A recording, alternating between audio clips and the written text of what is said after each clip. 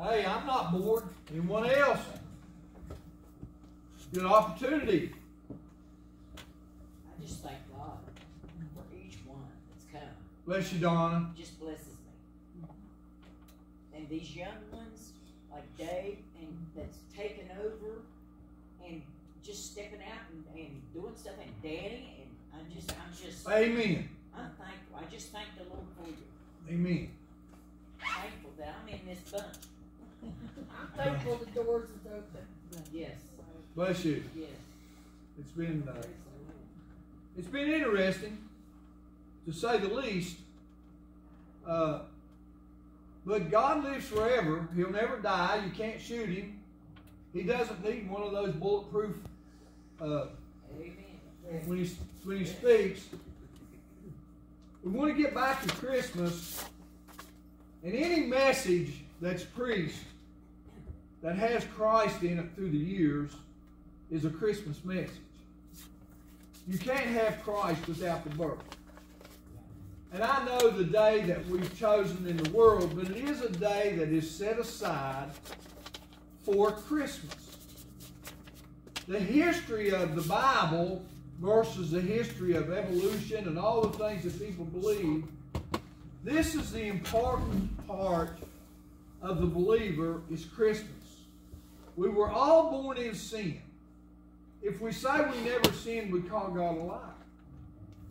But when Christ comes in, and then we have Christmas, we have Christ in our Christmas. Much, much more than just a gift, and I'm not taking that away. Much, much more than family gathering together. There's much, much more to it. Though God uses Christmas, that families do gather together. That people deep in their heart, they do give. But there's history behind this. This is prophesied that the virgin would conceive and bring forth a son. This, in the thousands of years of life and where we're living today, God is not a liar. God has made promises to the world, and promises are fulfilled. God does not make mistakes. God sent us His Son, a perfect Savior. Think of that, a perfect Savior. Not one conceived in sin, but born in the flesh, but never sinned. That's the difference in our natural life. God gave us His Son. He was born of the Holy Spirit. Though the husband of Mary, being Joseph, assumed to be the father of the child, God made it clear, this is my son. Joseph, who was espoused to Mary, before they came together, she was found with child. And let me say this not to particularize or discredit any of the religious beliefs very much, but when people worship this Virgin Mary, I can tell you that Mary had other children. When people seemingly want to bow and worship the Virgin Mary, yes, when she brought forth the Son, she was conceived of the Holy Ghost, I agree. But Jesus had brothers and sisters. This may seem a little bit off sometimes to the preaching, but God gave us a promise. In Matthew chapter 1, verse 1, in the book of the generations of Jesus Christ, the son of David, the son of Abraham, we know that Jesus is not the son of David, but that Jesus is the son of a promise that comes through Abraham, Isaac, Jacob, the 12 tribes of Israel, right on up to Abraham. Moses is included, but there's only one Son of God. His name is Jesus Christ. And when we get into some more of the scriptures of how valuable it is, this is a time for us to be happy. Not happy holiday, but happy translated in being blessed. We need to understand that God is still there for us. These are sad stories that sometimes the church brings to us, but when you request prayer for Jim's 12-year-old daughter, niece, or granddaughter, and when we request prayer for Roger, Dreama, and others, this is important. Jesus prayed. Jesus himself in the Garden of Gethsemane, he prayed in agony for people. And this is where we are sometimes. Is it our will or his will? When Jesus didn't want to die, Jesus said, this is not my will, but thy will be done. This Jesus, this Christ we're talking about, born a baby in a manger, and the angels and the shepherds and the wise men. That's a great biblical story to read about how important it is. But here we are today, 2,000 plus years later, and he's still alive. He's still alive today. And he's alive because he lives in your heart. There's many things that are taught in the world today that are non-biblical, but it tells us to beware. Be careful. Beware not to be deceived. For the time is here. The time has come when people are believing other things. The truth is all that's going to set us free. The biblical word of truth is all that's going to set us free. Communism will not set you free. Socialism will not set you free. Republican, Democrat, Independent will not set you free. Jesus will set you free. I know that Jesus, God gave us his Son, for whosoever believeth in him would not perish, but have everlasting life, or should not perish. Not would, but should. And I say this about some of the things that are in the leadership of the country. Not God being in the leadership, not Christ in the church many times. I tell you, sometimes Christ is not even allowed in the churches today. Muslims, communism, socialism. Let me give you a good example. I hope it's a good example. We work to be better Christians. Coming to church, you miss it, that's a good sign. When you can't be here and you miss the fellowship, that's a good sign of what you spiritually want to do, to have church. When you work in the church, when you dedicate or do some things, there's a reward. Some 60-fold, some 90, some 100. Some seem to get more for the more and the care that they care. It's not to put someone in a place that they're not important. Everyone is important. But let me just give you an idea about socialism. Oh, everybody's equal. Everybody gets the same. Oh, we want the rich to have and the poor to have, and we want it all to be in the middle. Let me give you an example like school. People study in school. Some people go to school, some people work hard, and some make A's. And some people could care less. They're made to go to school, they don't want to go, they're not going to do their homework, so they get an F. But in socialism, they say everybody comes up to get a C. In socialism, they're all equal. It's not how hard they worked or what they didn't do. Everybody gets the same thing. Well, then why does the person that studies and works hard want to get a C when he says, look, I'm going to get a C if I don't do anything? The church is the same way. God gave us an opportunity that we could grow, not to be better than someone else, but that we could all come together in the name of Jesus Christ. The equality that we have is not that one is better than the other, but we all accept or believe in the name of Jesus Christ. When we all believe in that, that's when we have fellowship. And when we have division, it's because of angry or getting even or a threat or I'm better than you. God didn't set that up. He said, whosoever will, whosoever believeth in me, anyone, then we become equal.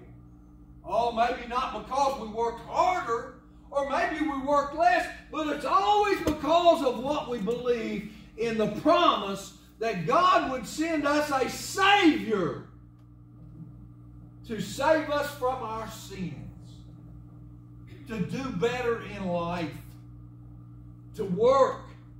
No, not capitalism in the world, to be richer, but He has all the riches and all the power and glory that we can have and be better. But He gave us a name in Philippians, a name that is better or greater or bigger than any name under heaven and earth, the name of Jesus. That every knee should bow.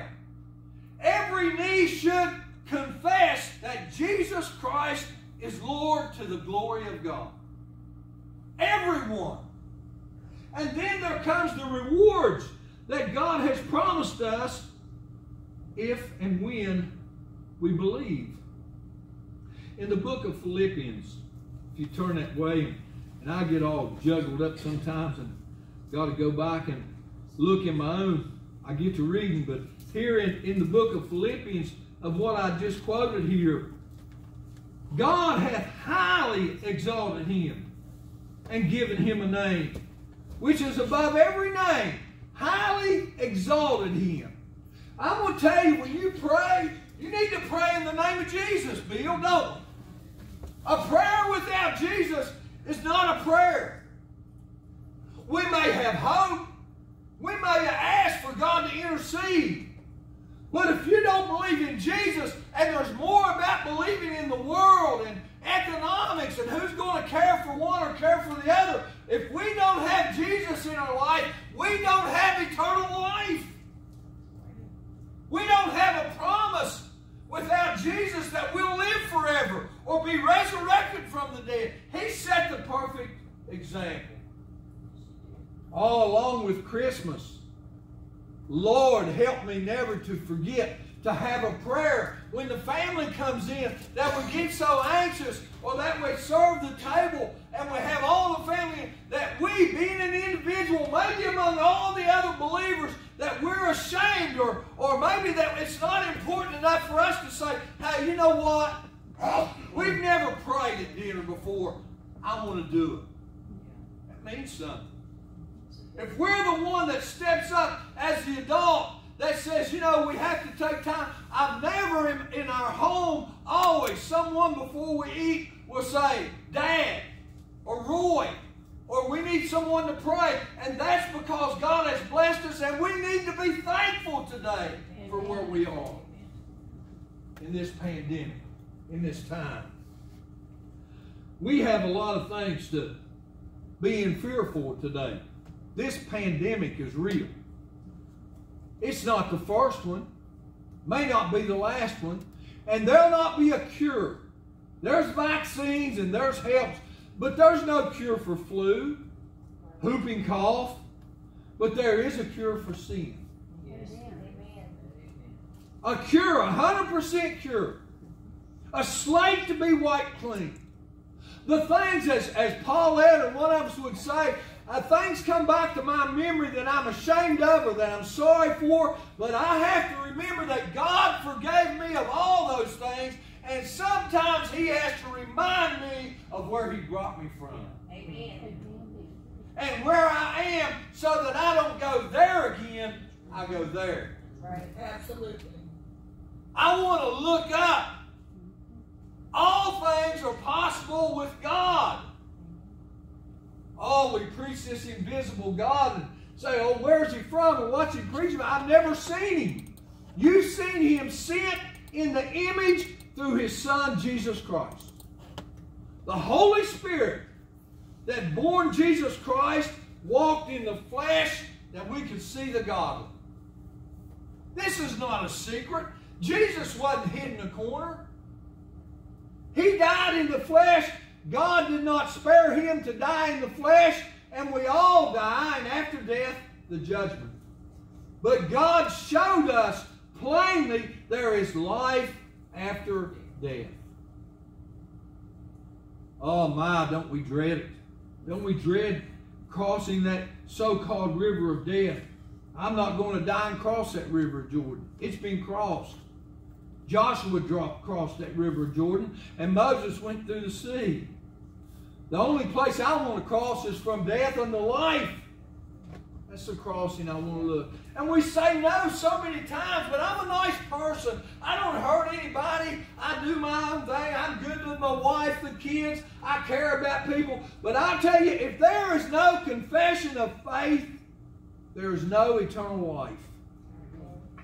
When we evaluate ourselves to be better, or look what I've done and I don't hurt nobody, if we evaluate ourselves, even though the hurt we've had in our life of losing families and friends, if we don't evaluate ourselves as we do in the time of communion, we have to look at us as an individual. And if you help yourself, you'll help others. When you begin to look in the depth of the hearts of the people who are hurting today because they've lost family, hurting today because a relative is sick, hurting today that you have to look in a window and know that someone has a disease or sick. But when you can feel that hurting, God has given you an emotion in your life, and it's called love. That's what it is. It's called love. My, help us when we don't have love, when we don't care about that other person. When it gets to the point where we'll say, oh, if it were me, I'd slap them, or I'd like to catch them out behind a building somewhere. That's not salvation. That's not even religion. But to love one another. That's where we pass from death into life, is because we love one another. A serious message here at Christmas. Don't take Christ out of it. With all the shopping, I remember years ago, they wanted to take Christ. Happy holiday, happy holiday. I tell you, I've got a blessed Christmas because Christ is in it. Jesus Christ. And church, whether we see it or not, the church is building. In all this, the pandemic, and doors are closed. I understand. People being sick, I understand.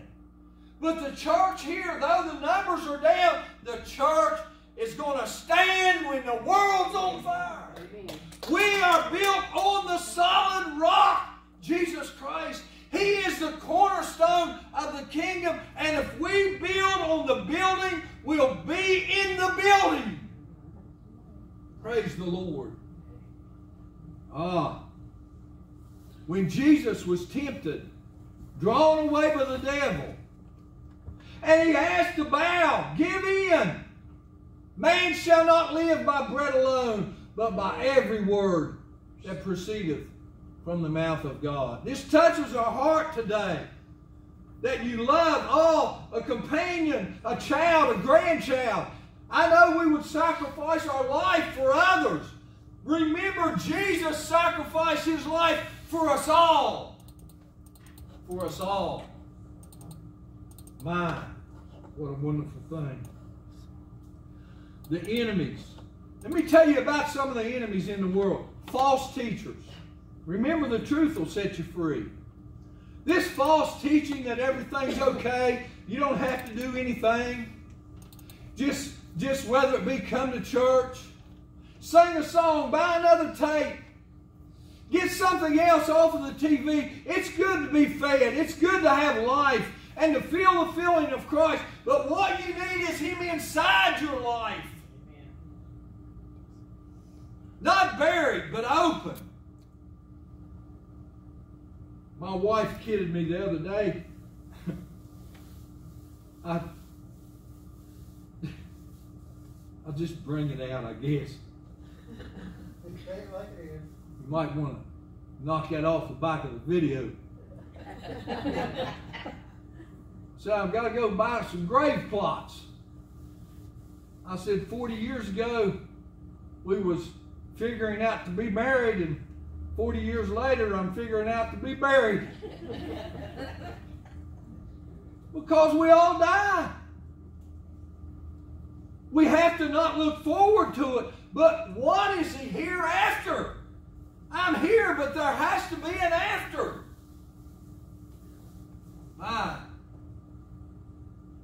I see the Sylvia, companion, David.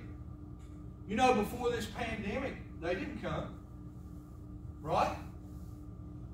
Dick, others of you that are visiting, the church is not dead. The church is alive. The church, because you have a desire. Paulette, when you're not here, you still have a desire because you know what God's done for you. And you know what He's done for you, and I may not know everything He's done for you, but I know He'll do for me what He'll do for you.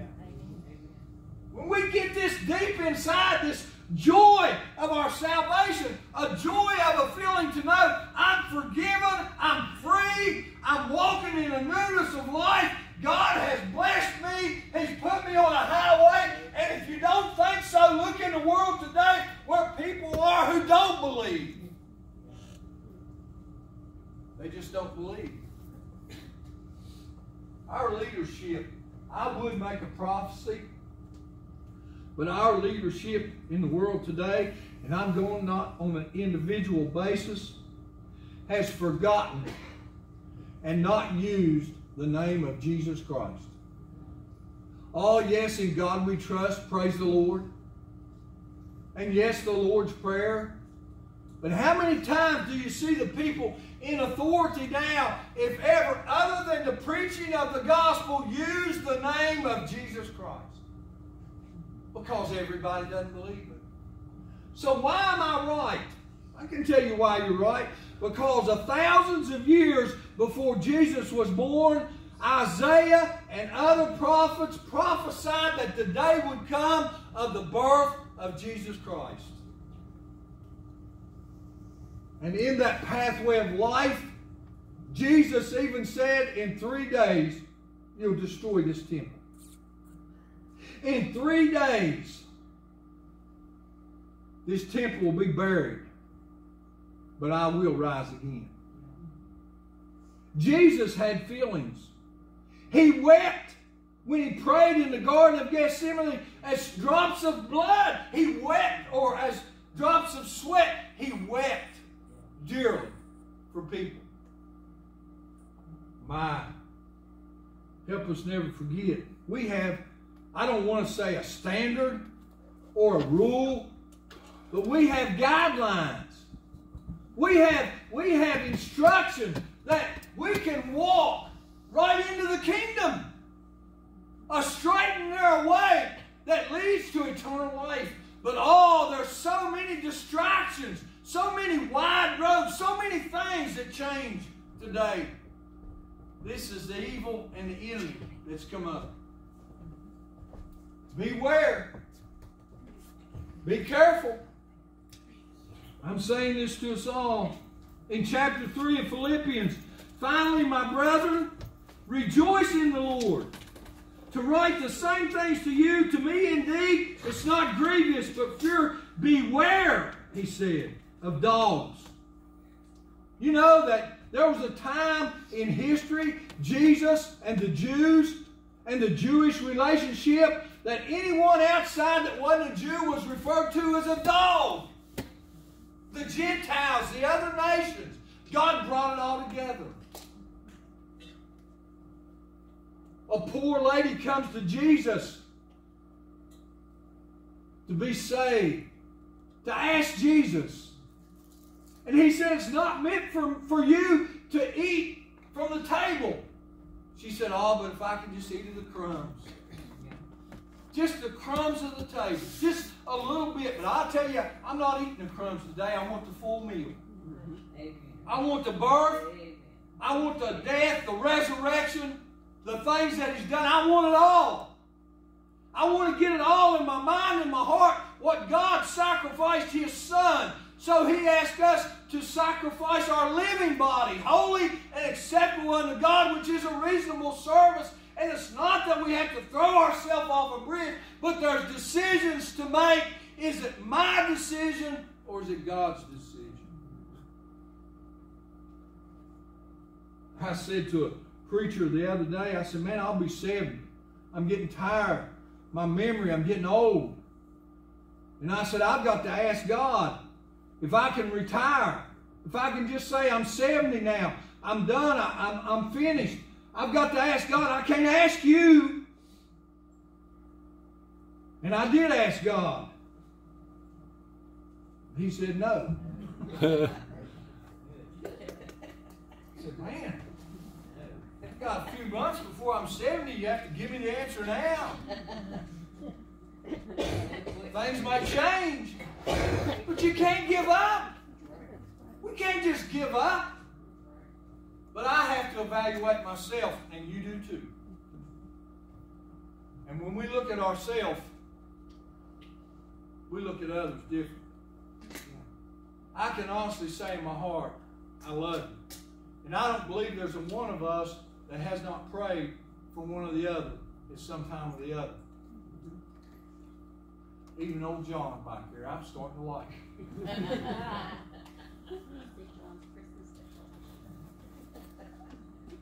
I don't know that he could ever come in here and me not pick on him. But You know I why God said no? Because some were called and some just went.